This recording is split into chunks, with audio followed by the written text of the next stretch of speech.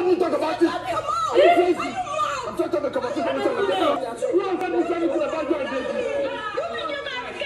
I know. Tell her to keep quiet. What is this person saying now? Wait, you people should talk to Chichi. Chichi don't making sense. Really? What's wrong? Hey, well, I be like Jingle Bello. Hey, so Big Brother struck a match of violence and threw it straight into level 1 house, and he was watching it from his office, looking at it, watching it burn. Omo, hey, Big Brother streets don't cause problem. You guys already know that Big Brother already moved Deji from level 1 house to level 2. And Deji and Chichi, they were starting to feel each other. They were almost an item in the house. So, but now that Deji is gone, Chichi is now angry, and then she was looking for who to transfer her aggression to. Adekunle was the scapegoat tonight, though. So, now she was sad that Deji had left, and then the other housemate were trying to like console her to, tell her to calm down and all of that.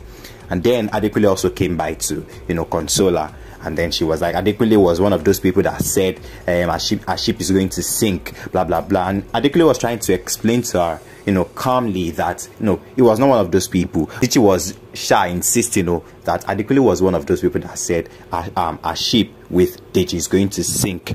That is he happy now? And then Adekunle could not just take it anymore. He just he started shouting the way he shouted at Shegs the other day. He started shouting, and then Chichi too started insulting him, calling him what was the name? A madman, calling him a dog, saying he's just barking, saying he doesn't like love, that he will never find love, blah blah blah. He's not a lover of beautiful things, and that is why he will never get beautiful things. It was just a lot of things going on. You and I know that that's not the reason why they are fighting. Chichi is just mad. She's just angry that Deji is no more in the house. That is the main reason why she's lashing out and transferring aggression to Adekunle. Nothing more, just because of Deji. That is why. Probably after tomorrow she's going to calm down and her brain is going to reset and go back to factory setting. But then the thing that is more funny is that Groovy just came to level 1, and Groovy and Shegs spent the 1 week lockdown together. So Adekunle, I mean Shegs was already telling Groovy that in their level they do not fight, they do not have any negative energy in their level, blah blah blah. A few minutes later Adekunle and Chichi proved him wrong, and they decided to I do not even know what to say. It's just a lot. Let me know your thoughts about it in the comment section, and let me know the drama that you're expecting from Fina also tonight.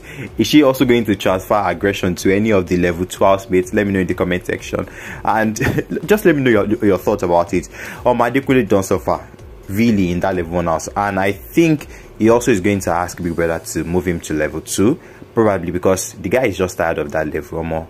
Even the wager task presentation they had, he was one of those people that put in so much effort. In fact, he was one that designed the 3D models that they presented today. So the guy is really tired and stressed about the whole thing that's going on in level 2. Probably during his next diary session, he's going to ask Big Brother to switch his level and make him go to level 2. So like I said, let me know your thoughts in the comment section. This is just a short video to let you guys know about what happened after the wager task presentation. So let me know your thoughts about it in the comment section.